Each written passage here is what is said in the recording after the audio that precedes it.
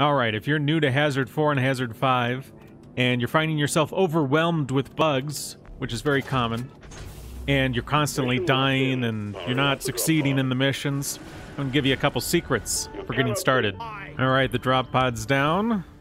You don't have to get out just yet. Look around, make sure you're not about to jump into anything too terrible. And one of the big things about Haz4 and 5 is you really have to be productive, right? So there are times you're fighting bugs, and whenever you're not fighting bugs, you need to be getting Nitra or completing the mission objective, pretty much. If you're not getting Nitra whenever you're not fighting, if you're not completing your objective whenever there are no bugs around, you're just gonna be overwhelmed ultimately. Because, you know, monsters, these bugs, are gonna keep coming and coming and coming.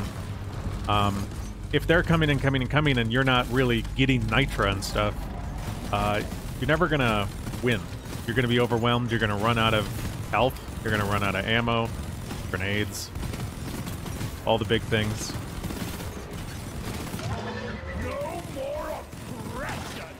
I do have the overclock on the gunner that makes it so you can't, like, if I'm firing, I can't move around. That's why you see the jumping.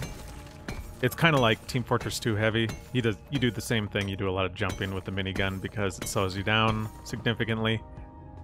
But, help me, Bosco. And I'll see you during the next, swarm.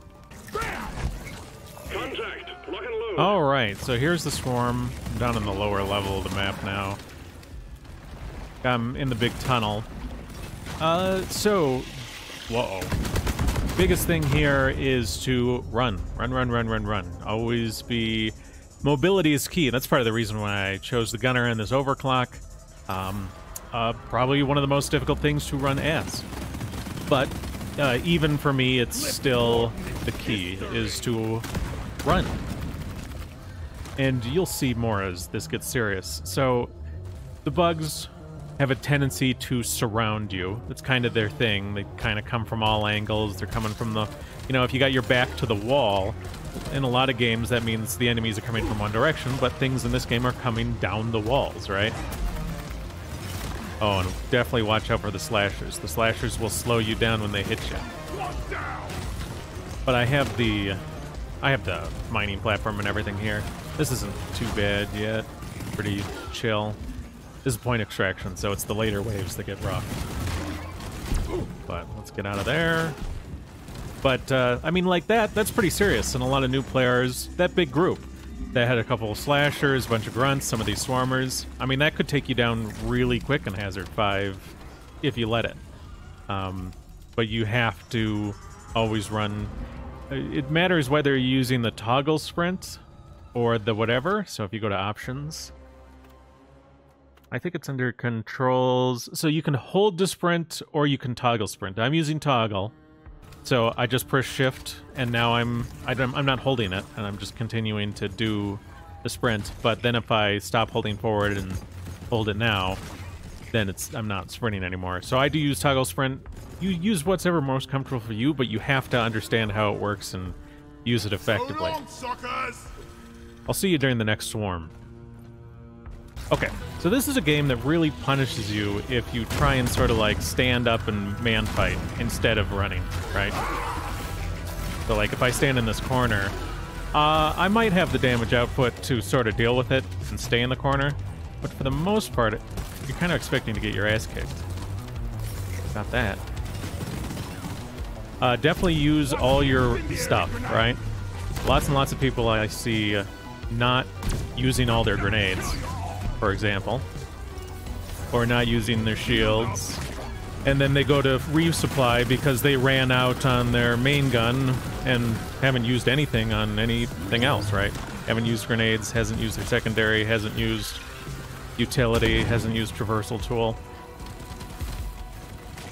But, you know, like if you stay calm even when you're kind of surrounded by a lot of stuff, you're generally pretty safe. You can't necessarily outrun everything, and this thing, that's super dangerous, right? The slasher. They slow you. But you definitely want to use traversal tools particularly Scout's great at it.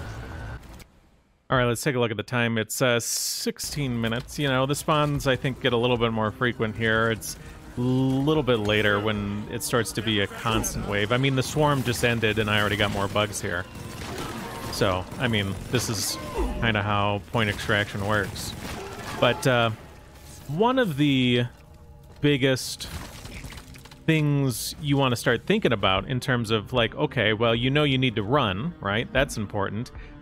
But certain cave layouts are easy to run in, and certain cave layouts are almost impossible. So, we take a look at this. We've got a, you know, a smooth slope that's like not too hard to walk up on one side. This side here.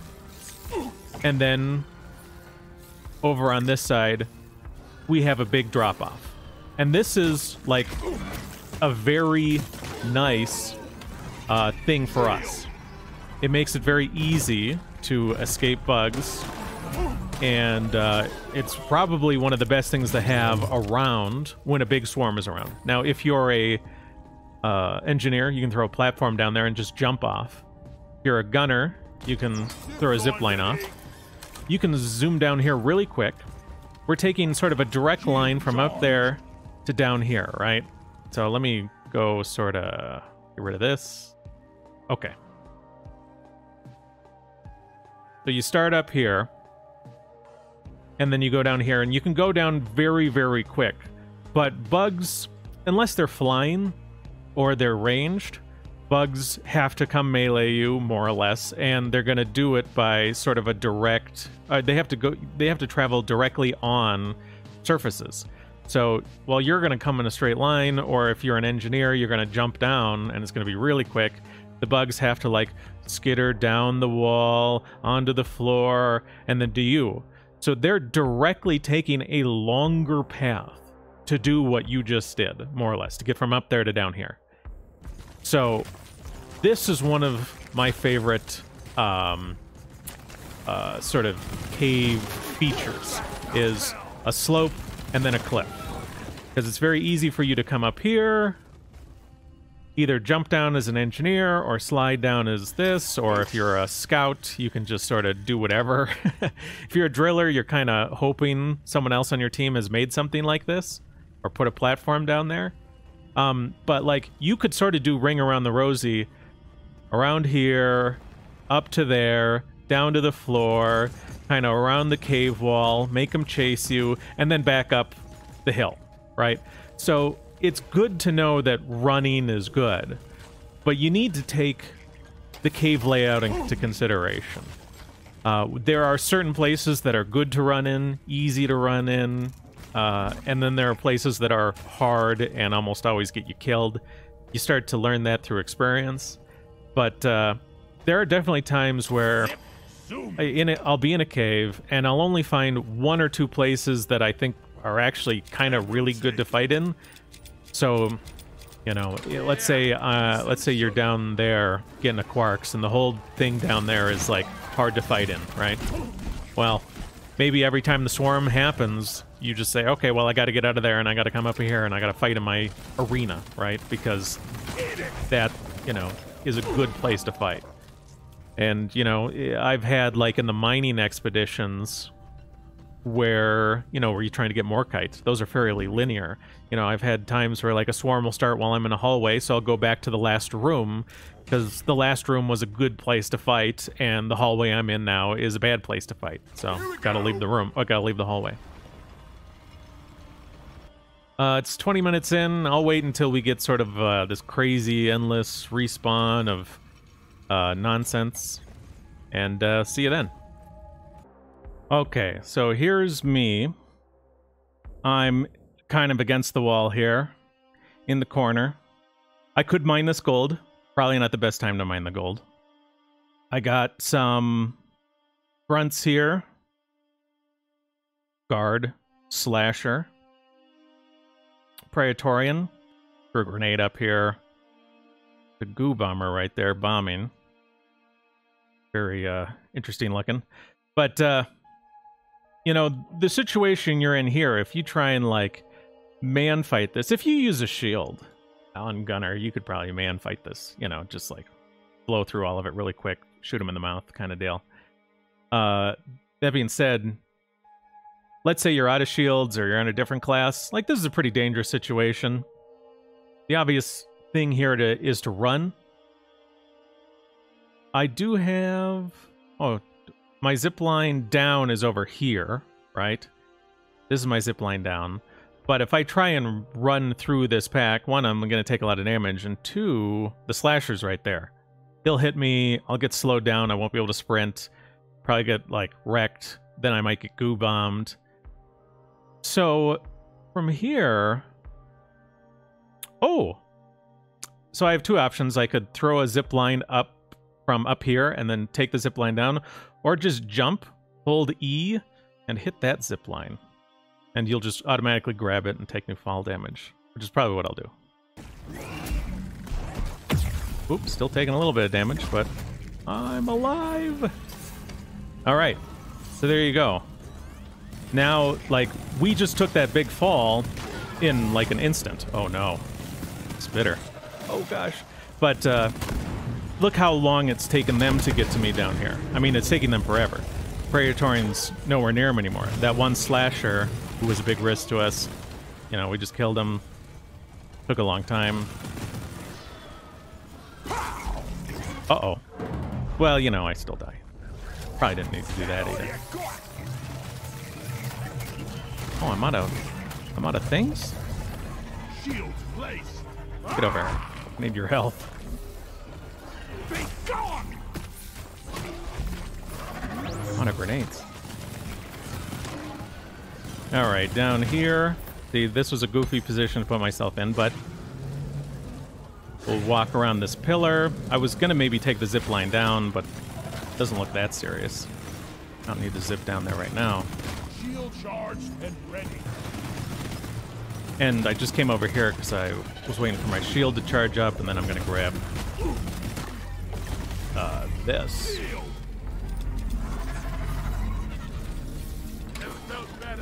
Maybe throw down one of these, kill the warden, and then start running again.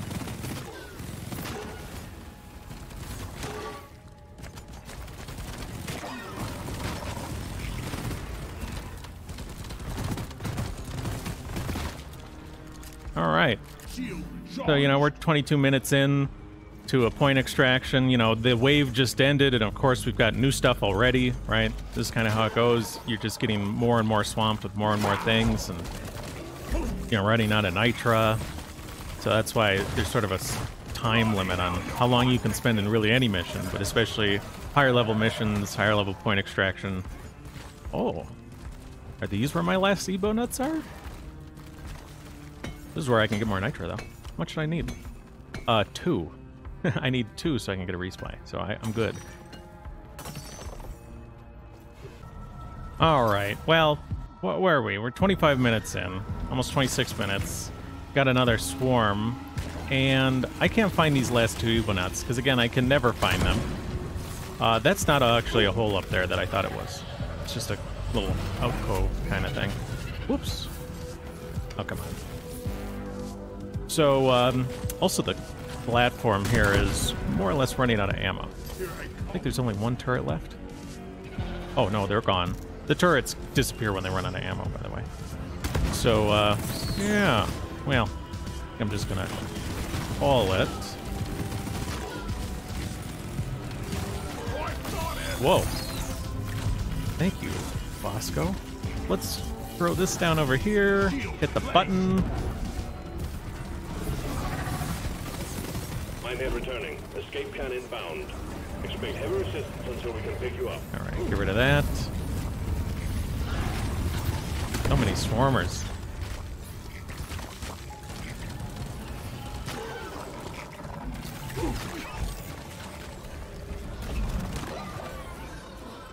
Shield charged and ready.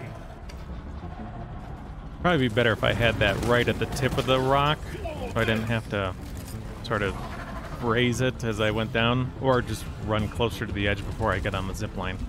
But as you can see, I'm doing the loop that I mentioned, you know?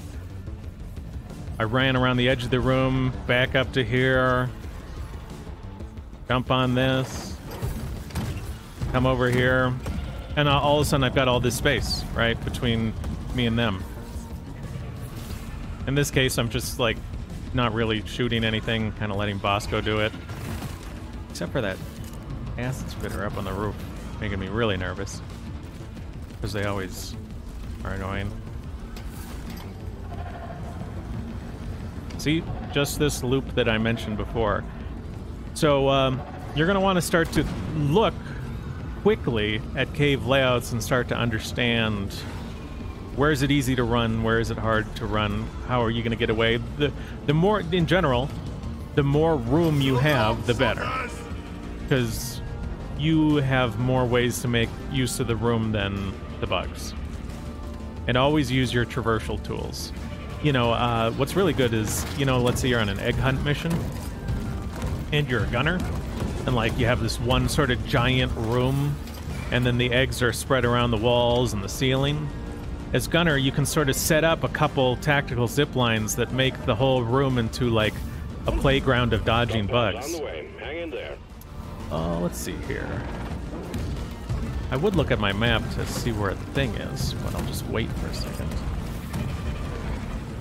I'm probably gonna shield and grab ammo. Just, you know, why not? Please, oppressor. Don't do the thing. Oh, I got it. Ready for takeoff. Did I ever go up here? Is this where my Evo nuts are? Go away, acid spitters. Oh my goodness. Acid spitters. Oh yeah, I definitely went up here. A lot. As you can see by all the zip lines. No. Alright, so, yeah, it's something to think about. Definitely run. That's the first thing. But more important, well, not more importantly, but once you know to run, once you know that, like, running is good and man fighting is a great way to lose, your next sort of thing is start to identify the cave features that make running easy for you and chasing hard for them, right? Why is this so fun? That's pretty much it. We're pulling you back in. Alright, so I'm in the Azure biozone, or whatever, Azure Wheeled.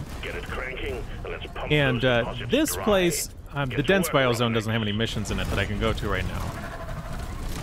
But this place, you see how the walls often curve like this?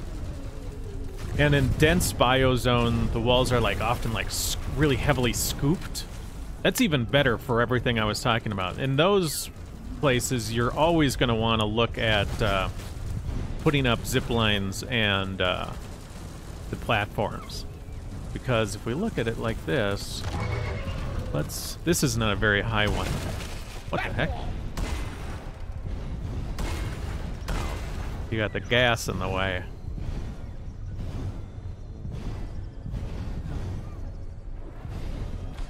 So, like, from here to there, as engineer, it's like nothing to just jump it.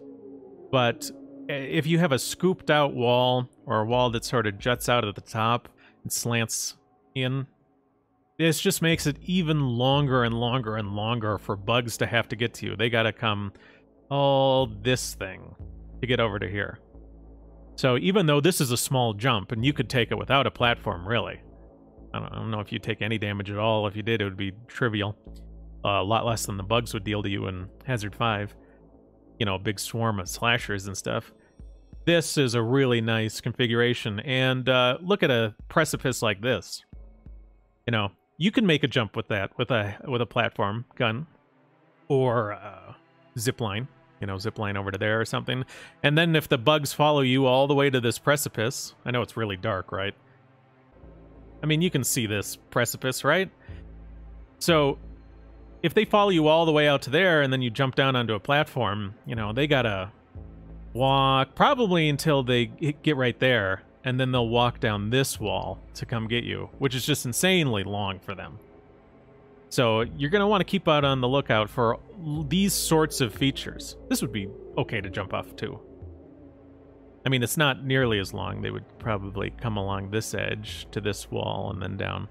But these sort of features, identifying them, make your sort of runaway game super, well, they make it possible, really. If it was just a real sort of flat ground or a small little alcove that you had to fight swarms in, I mean, you just get overwhelmed and wrecked. Barrels with you on missions, but I applaud your efforts. We fight for rock and stone. Stop it now.